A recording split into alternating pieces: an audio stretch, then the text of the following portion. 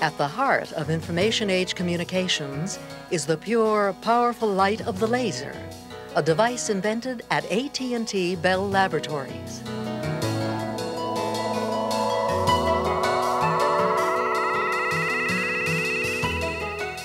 The breakthrough paper describing the laser was published in 1958 by co-inventors Arthur Schawlow and Charles Townes. The invention of the laser, which harnessed excited molecules and atoms to amplify light itself, was a scientific leap forward, yet its roots were in research started long before. During World War II, I was at Bell Telephone Laboratories working on microwaves and radar, and I recognized from that work that molecules interact with microwaves, they absorb microwaves, and that could form a basis for studying molecules. And so after the war, at Bell Laboratories, I started doing what's known as microwave spectroscopy. That is the study of the interaction of these waves with molecules. Spectroscopy in that region was essentially unknown at that time, and I thought that it offered the possibility of making extremely precise measurements, finding out much more detail about molecules and about atoms and nuclei than had been done before. Townes found that the shorter the wavelength he worked with, the more interesting the interactions became. To produce very strong microwaves, he developed, while at Columbia University in the early 50s, a microwave amplifier called the maser, which stands for Microwave Amplification by Stimulated Emission of Radiation. Excited molecules in a resonator box were stimulated to give up their excess energy in interactions with passing waves, amplifying the microwaves in the process.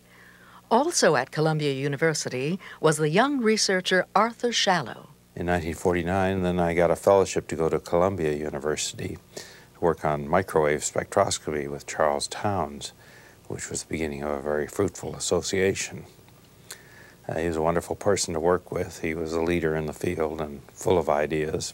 The two worked together on numerous projects and continued to collaborate after Schawlow went to work with Bell Labs, where Townes was a consultant. Both were intrigued with the idea of exploring waves along the electromagnetic spectrum in regions where wavelengths were shorter and frequencies greater than those of microwaves. These could be found in the optical or visible light regions of the spectrum. It was a classic problem to find ways to go from longer to shorter generate shorter and shorter wavelengths. And it had always been found very useful as we went from broadcast band all the way down to microwaves. Different uses for each kind of waves, but they're all electromagnetic waves like radio waves, and that if we could go farther, there would be some uses for them.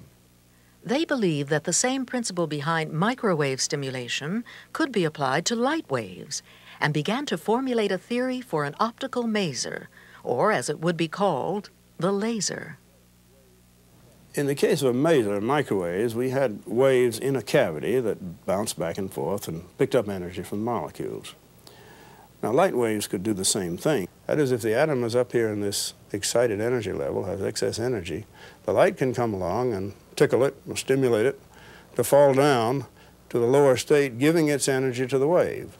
And that's stimulated emission of radiation. But in bouncing back and forth in the cavity, the light waves could go in any direction and come out just as a kind of a jumble.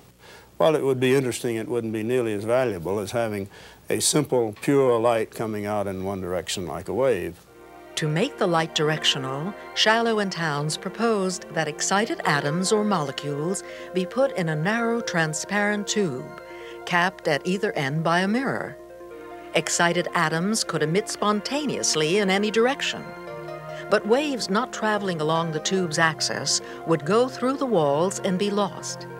Emissions along the axis would build up by reflecting back and forth between the mirrors, stimulating atoms to release their stored excess energy, which would amplify the wave as it passed.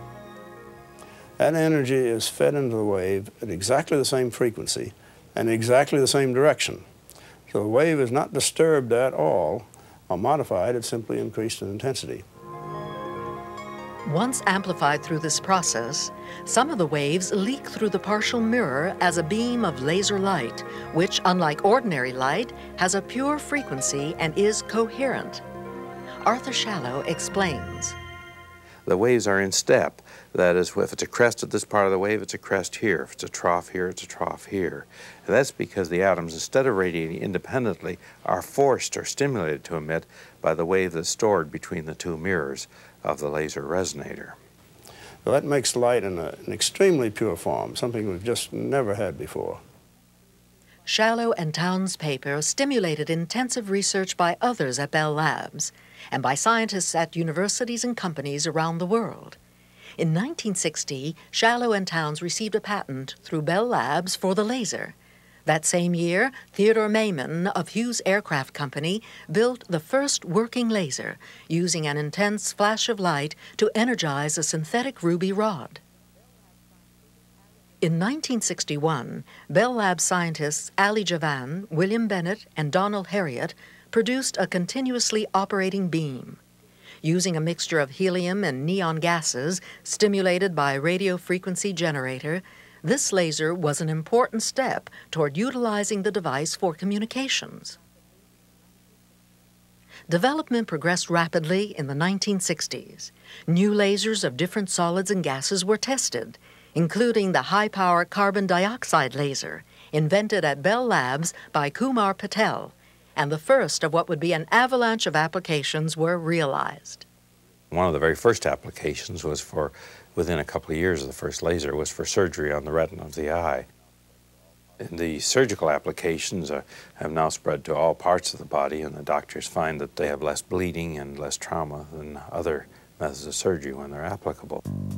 The light's precision and controlled intensity are also applied to industrial processing, where laser tools are commonplace for cutting extremely hard metals and soft materials, such as cloth, for drilling and welding, for surveying and measurements, for printing, and for precision work on complex circuit boards. Closer to home, lasers are used to scan price information in high-speed barcode systems. Compact audio discs use lasers to read encoded digital information, which is then converted to music. And some applications merge the practical with the artistic. Holograms, three-dimensional pictures created by reflected laser beams, can produce beautiful and stunning images. But they're also used for design testing to illustrate stress points and improve design efficiency. In 1970, Bell Labs scientist Mort Panish created the first room-temperature semiconductor laser that emitted a continuous light beam. Its tiny size enabled it to be mounted on an optical transmitter, helping to make light-wave communications practical.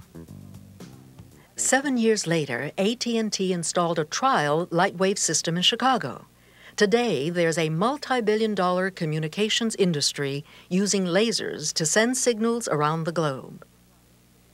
Information is encoded as pulses of light and sent through glass fiber light guides.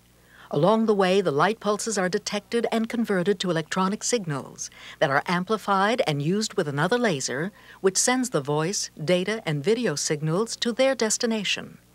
Light-wave systems are more reliable, efficient, faster, and take less space than all electronic systems. Laser and fiber development is progressing rapidly, enabling error-free signals to be transmitted over distances greater than 100 miles without reamplification. A photonic amplifier has been devised for possible use in light-wave systems. Currently, the small bundles of light called photons, which comprise the light wave signal, must be converted to electrons for amplification, then converted back to photons to continue their journey. The photonic amplifier boosts the signal by about 100 times, and a single amplifier can strengthen signals of many different frequencies. Already, society's use of the laser is taken for granted, even as its impact continues to widen. In the last half of the 20th century, the laser has changed the way humans work, play, treat illness, manufacture and buy goods, and communicate. And the future holds the promise of new and surprising applications in science research, in energy, where hydrogen atoms fused by lasers might produce fusion power, in high-speed optical computing, and further advances in telecommunications. The laser is proving itself a bright guide for the future of the information age. I frequently get asked, how far are we along in exploiting the laser? How much further has it to go, and so on? I would put the laser at about, let's say, a teenage kind of state. That one can see its potentialities, it can do quite a lot, it certainly is not mature, and we don't know exactly where it's going, but we can roughly see where it's going, and it has still a very long way to go. There are many different kinds of lasers and many different totally unrelated applications, and I really think that we are just limited to what we can do in the future by what we can imagine, as well as what we can engineer after we imagine it. But I think the imagination needs to run beyond what we can do.